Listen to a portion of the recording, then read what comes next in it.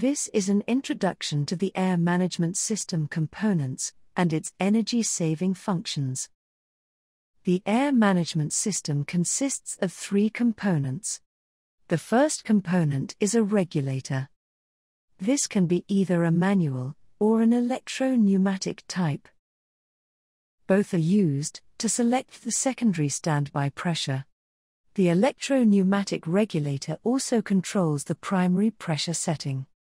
Next is the air management hub. This monitors the flow, pressure and temperature as well as controlling the other system components.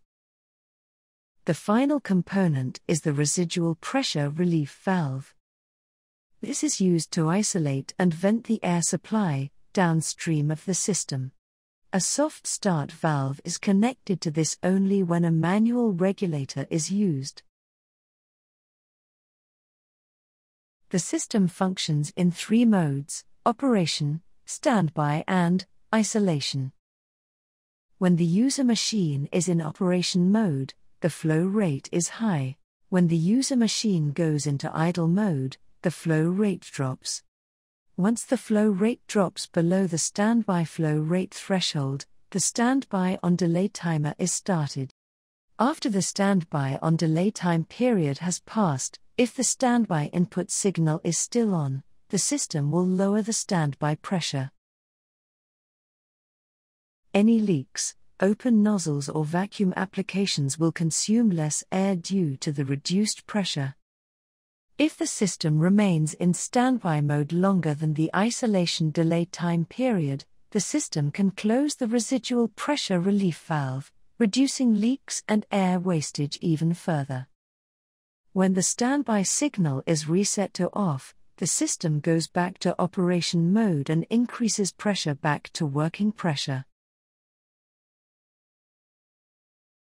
We will now demonstrate these system functions with a practical example.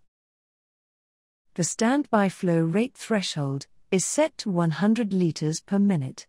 The standby on delay time is set to 10 seconds. The display shows current pressure, flow rate, temperature, and accumulated flow values.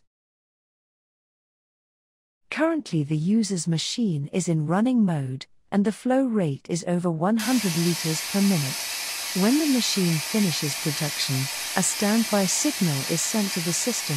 This is an external signal sent via field bus, OPC-UA, or a digital input. As the flow reduces below the threshold, the standby on delay timer will start.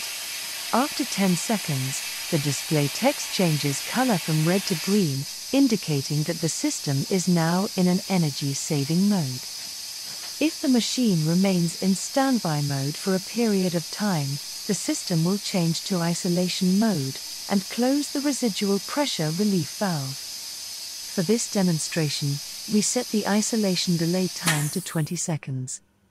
When the machine is ready to start production again, it releases the standby signal. The pressure will now increase back to operating pressure.